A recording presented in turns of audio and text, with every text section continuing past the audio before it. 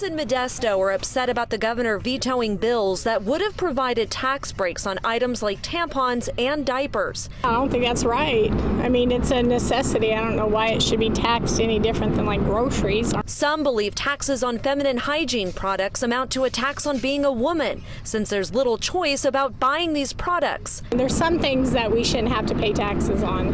And in California, we pay a lot of taxes on everything. Other women, such as San Diego Assemblywoman Lorena Gonzalez, who authored the diaper tax bill, told KCRA 3 by phone she's disappointed by the governor's actions because vetoing a tax break on diapers puts an added burden on parents. We're talking $100 a year for the average family, and knowing that in California that 1 out of 2 kids are born under Medi-Cal, we know that most young families are poor or working and struggling or middle class and really could use that relief right now. Both the diaper and tampon sales tax repeals unanimously passed the legislature last month.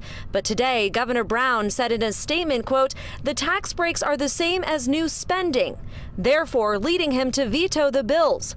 Gonzalez says if Governor Brown were a dad, the outcome may have been different. I think it's always worthwhile when we have elected officials who have children, when you're dealing with issues that deal with kids. In Modesto, Linda Muma, KCRA 3 News.